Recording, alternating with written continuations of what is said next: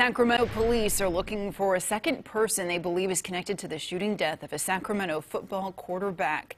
One teenager is already behind bars in the case, and now they're asking for the community's help to identify another person. CBS 13's Marissa Perlman is live outside Sacramento Charter High School, where a growing memorial remains. Marissa. Yeah, Tony, questions 4 months after 17-year-old Jaylen Betschart was shot and killed. But here at his second home on the football field, the Sacramento Charter School football team is starting the season without one of its star players. The memorial for Jaylen Betschart, number 12, still standing strong on the fence along Sacramento Charter School, right in front of the football field, his second home.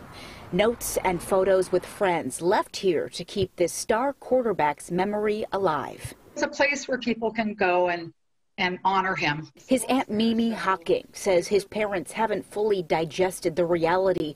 Their boy with this bright smile is gone. They've been very impacted by this, and I don't know how they're ever going to recover. In October, police found Jaylen in his car unresponsive with a gunshot wound after crashing into a pole near Granite Regional Park. He was pronounced dead at the scene. 1 week later, police arrest a 17-year-old teenager in connection with his death. Now detectives say they're looking for another person. They released these photos of the second suspect driving a 2012 Dodge Avenger.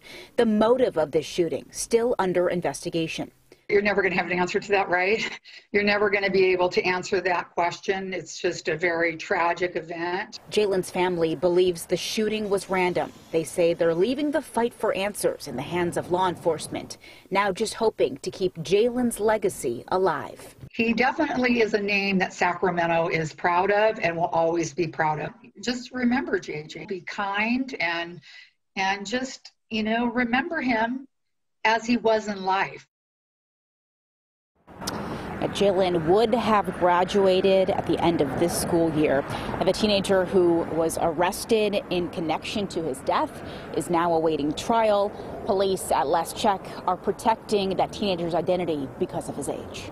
Yeah, it sounds like there's a lot JJ would have done with his life. Marissa, thank you.